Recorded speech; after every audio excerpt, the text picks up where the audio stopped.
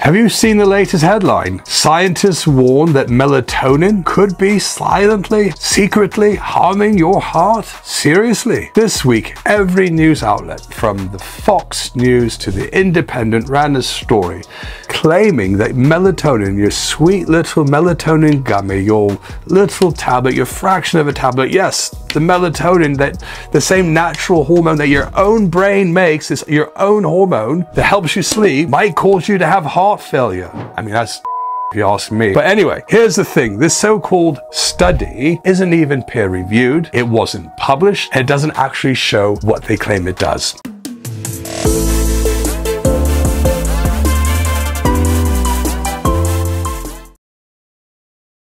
So today, let's dissect what's really going on. Who funded this? Why the data doesn't really add up? And what do the real human studies, the peer-reviewed human studies, the real clinical trials show about the use of melatonin and heart health? And the evidence may just point in a different direction than this bollocks study. So this story came from a conference abstract. So some conference having to do with the American Heart Association in 2025 presented a paper. Whoever wrote this paper at this conference, who supported you? What are you all about? Because researchers who wrote this study looked at health records, patient records. At least 130,000 adults who had insomnia were reviewed, and half had a note in their files saying they had taken melatonin for at least a year. And the result, the melatonin group had a 90% higher relative risk of heart failure, 4.6% versus 2.7%. But here's the catch, and it's a big one. This isn't or wasn't a controlled trial. It's an association study. They didn't measure the dose, the form, the adherence, or even whether people actually took melatonin in the US, and whether, as you know, in the US, melatonin is sold over the counter. This means that most users wouldn't even show up in the medical records in the first place.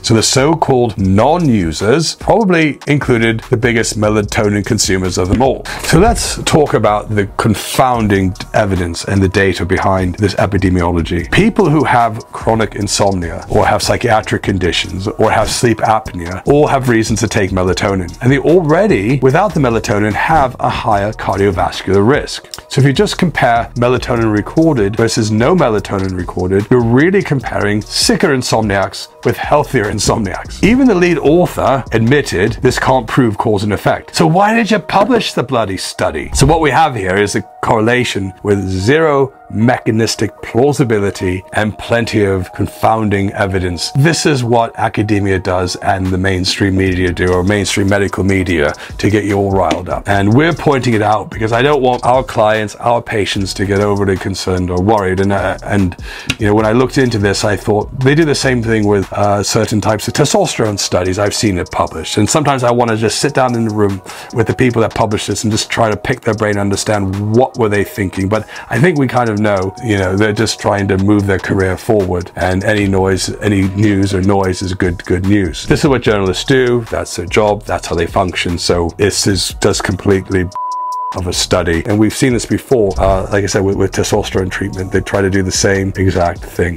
So what's the real evidence showing? If you look on PubMed, and you won't even find this conference paper on PubMed, but if you look at PubMed, there's a load of really good data, well-researched clinical data that shows some very positive contributions of melatonin and your health and your mitochondria and many other factors that has to do with anti-aging, and does not link it at all with heart failure or damage to the heart. So let's look at a couple of trials. We can start with the MEHR trial. It was a double-blind, placebo-controlled, randomized trial, 85 patients, not a massive amount, but a decent amount, who had heart failure already and a reduced ejection fraction. That means the heart doesn't pump as efficiently as it should. So these weren't healthy volunteers at all. And these individual patients were already on their full standard treatment. Plus, one group took 10 milligrams of melatonin nightly for 24 weeks, and the other took a placebo. And here's what happens. So when you have heart failure, they look at a measure called NT-proBNP. And this particular biomarker is really the gold standard to show how stressed out your heart is. And so when it's really high, that shows that you would definitely or very highly likely be in some sort of heart failure. And then in the study though, this particular biomarker dropped. After being given melatonin by 100 111 points. Quality of life scores had also improved. And there's a classification called the New York Heart Association class that shows a measure of symptom severity that a patient would have depending on the level of heart failure. That level had dropped dramatically, with a 12-fold higher chance of moving to a better category, a less heart failure type category, than the placebo, the group that had no melatonin. And there were no serious side effects in the study either. So that's a published, peer-reviewed, and available for anyone to read on PubMed, rather than this conference abstract that you can't even find, and a few journalists got a hold of it and wrote an article about it and scared everyone. And that's not the only study. There's another 2012 study that showed just 3 milligrams of melatonin per week improved ejection fraction and heart failure symptoms compared to placebo. There's another 2025 study, a systematic review, put together 71 studies and concluded that melatonin shows antioxidant, anti-inflammatory, and immunomodulatory benefits, particularly for sleep and neurodegeneration, with safety confirmed even in long-term trials. On top of that, meta-analyses show melatonin can slightly lower nighttime blood pressure. It's a good thing for heart health and improve endothelial function. So does the mechanism make sense? What's going on here? Mechanistically, melatonin's benefits make perfect sense. Why would improve health not cause heart failure? It's a mitochondrial antioxidant that reduces free radical damage in cardiac cells. It helps modulate the sympathetic and parasympathetic and renin-angiotensin systems, the same systems that heart failure drugs target.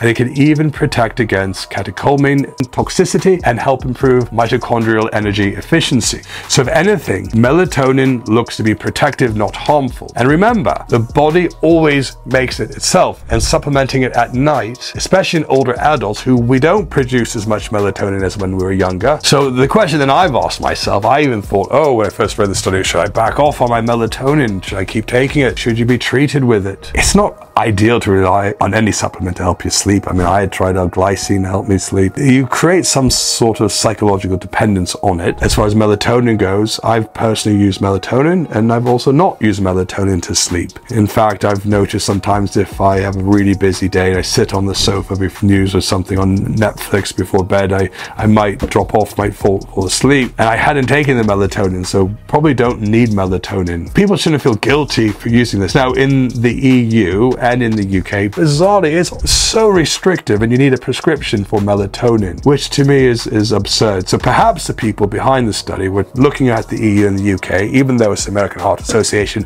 and trying to vindicate the politicians who are enacting such a stupid legislation by limiting melatonin in such a controlled way. But who knows? I don't mean to go down the path of conspiracy. But in general, if you're using melatonin, it's probably better to use it strategically. You know, use it to help reset your body clock after you've traveled through different time zones, if you're jet lagged, to reset your circadian rhythm if you've been out partying too late and you need to get it back on track, and maybe for the occasional insomnia, and then try to work on those things that cause your insomnia in the first place. So if you're using it nightly, maybe it's smart. I mean, I know Brian Johnson has claimed that he uses around 0.3 milligrams. So a low dose of less than 0.3 milligrams, up to 3 milligrams might be a reasonable amount, depending on the formulation, depending if you can trust what's on the label is actually in the label.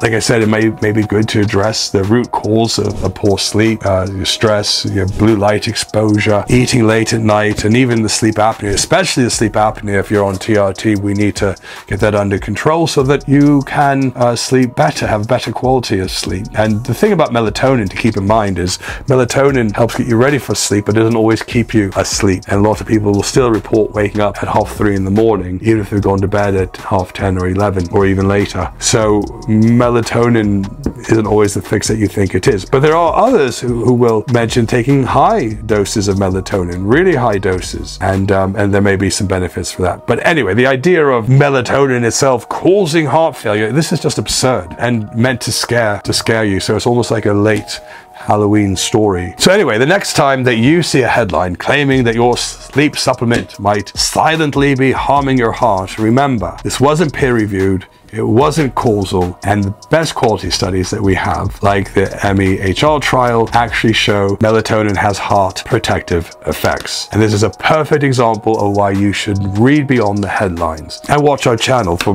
more interesting information like this. But if you do want a more breakdown of real science versus media fear-mongering, subscribe, drop me a like, and share this with someone before they throw out all the melatonin gummies in a panic. And check us out on Instagram, TikTok, and now on Spotify. You can listen to content like this.